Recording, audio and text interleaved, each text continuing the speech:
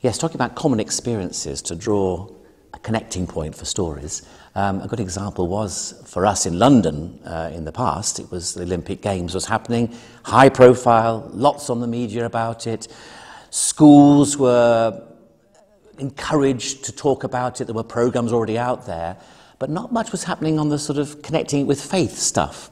So Barnabas in Schools devised some materials so that it started with that common excitement about the world coming to our part of the world, the excitement of races and achievement and winning and how do you become a winner and all those sorts of things. And then we began to reflect as a team, well, of course, those images of racing and running and achieving and winning, although we might need to redefine winning, but winning are there in the Bible too. Certainly, St. Paul uses those images very powerfully to describe the journey, the race, the Christian race.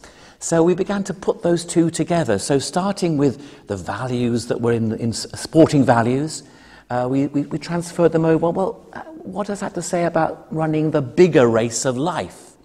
And so using the common experience, we then were able to say, well, look, this is true. We can see it in our lives now, and a lot of us have sporting loves and hates, whatever, but it gets us excited.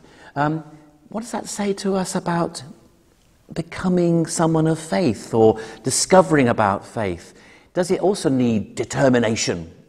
Does it need dependence, working together? What does victory mean, actually, in a faith sense?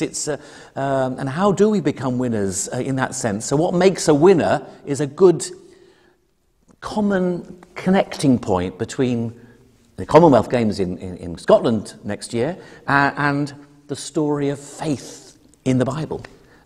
So we picked up several stories. The one I loved most, I'll just say this, and I used it lots in schools, was the story of the four friends bringing their one friend to Jesus on the bed because he was paralyzed. And it was their determination, their teamwork, their faith in that this man would do something, they're not being put off by the crowds that were at the door, the ingenious solutions they found about going up the top of the house on the flat roof and getting away down, the shock of what happened when the roof opened. Brilliant for drama in schools. And there's actually a wonderful poem, I often quoted this, not to the children, but with teachers in training. Seamus Heaney, who's died very recently, he wrote a poem about this very particular miracle, called Miracle. It's worth looking up sometime. And the punch of the poem is the real miracle wasn't so much the man was healed, wonderful that was, it was the teamwork of the friends. That was an amazing miracle. And that was a really connecting point. And we need each other on the journey of life, however we describe it, particularly the faith journey. I mean, churches are at their best a team encouraging each other on the journey of faith. And so we made those connections with a common experience. We produced material for this for the Olympics, gone now, but we've realised the value of what we had is something that could be just tweaked a bit, so it was not just Olympic branded, but it was any big sports event. So we're calling it What Makes a Winner. And there are stories. This is a book, first of all, and there are suggested outlines for what you could do in the classroom to explore this, and some acts of religious worship you do with this. And then, but there's also other materials that will be online as well. You can just download for yourself. So this is a Barnabas in Schools. It's worth going there to see what's available.